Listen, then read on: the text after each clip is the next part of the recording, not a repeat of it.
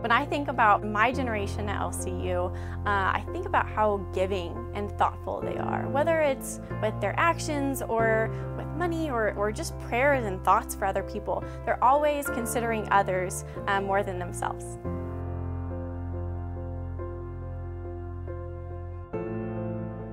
As a student of LCU, you're used to receiving scholarships and grants and endowments and this sort of thing, and then you leave college and you don't really think about it again. You don't realize that that money came from somewhere. So it never really crossed our minds that giving was necessary or needed or encouraged. We just feel in our heart that God has blessed us with an ability to help people, and that is truly why we're put on this earth, is to further God's kingdom, to spread the message, to reach out and help people that weren't blessed with an opportunity to go to such a good university.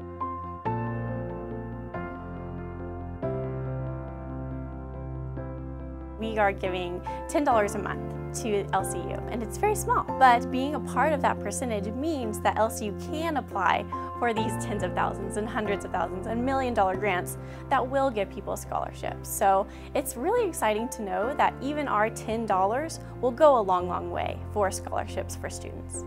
I would challenge anybody that's thinking about giving is it's not our money, it's God's money. He's put us in a position to be good stewards of that money, and I think for me personally and my wife, when we made that decision, we reflected back on what LCU gave to us.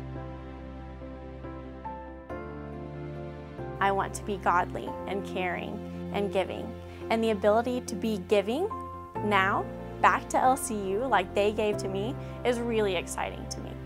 It is one of the most rewarding things that I think you can feel and experience.